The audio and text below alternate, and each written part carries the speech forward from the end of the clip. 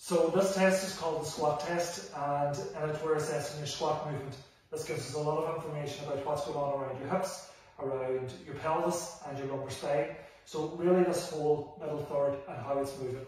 So go ahead and have your feet about shoulder width apart, your hands out in front of you, and from there you're going to squat down, putting the pressure on the heels into what we call a posterior squat.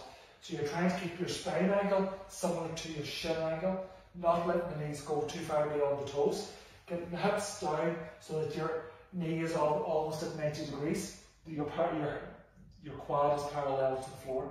So if you're able to do this, keeping your heels to the floor, keeping a good spinal angle, no pain, not too much stiffness, score yourself a 3. People who struggle with this, very often the spine goes anterior. So as you go down, spine's going forward, it's difficult to get the hips down, sometimes the heels come off the floor. If that's happening, score yourself a 2. And if in any of these movements you have pain in around the low back, the hips, score yourself a 1.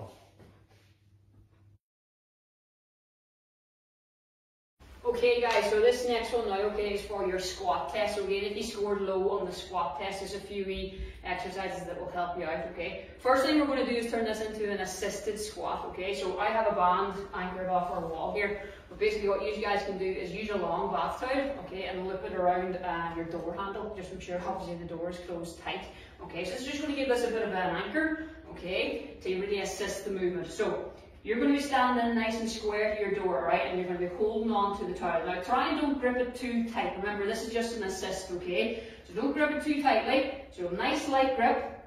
Again, same as the assessment, okay, same as the test. We want to stand with the feet about shoulder width apart, okay? Try and have your feet reasonably forward for this, okay? Try and make sure that they're not too turned out. Just make sure, guys, okay, that the 2 feet are the same, alright? So ideally try and get them to your 2 feet pointing at 12 o'clock, okay? So from there, guys, okay, same thing as the test. We're going to be using this as a bit of an assist. We're going to start to slowly go down. Remember, back out on the hips as much as you can. Really keep the weight through the heels, even if the toes curl up, guys, that's okay. So we're going to start to squat down, alright? Work hard on keeping that back angle. Again, I'm lightly holding on, alright? Try and get, again, if you can, to at least parallel in the squat. Take about a 3-second hold at the bottom. Really try and feel what it's like to be in that position. Push the feet through the ground, coming back up, squeezing through the glutes to the top. So again, you're going to back out. Alright, nice and slow. Keep these movements slow at the start, guys, while you're trying to retrain the movement. Back up nice and straight. And standing up again.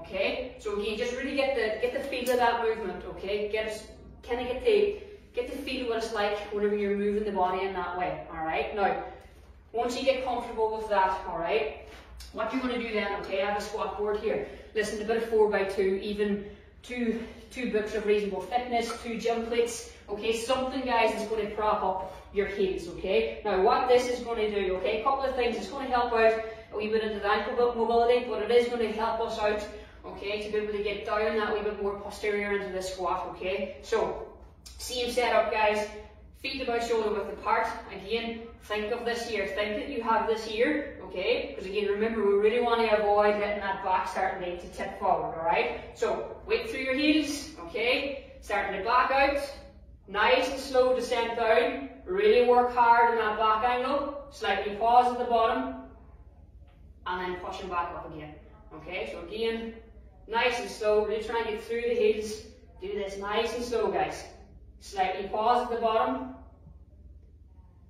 pushing back up again, okay? So again, working your way into about 3-4 sets of 10 reps. Do no harm as you're doing these movements, guys, to either video yourself doing the movement so that you can see how you're moving, okay, and see how you're progressing then as you go on, alright? But as I say, just work your way into that, guys, 3-4 sets of 10 of each of those movements, alright? Best of luck.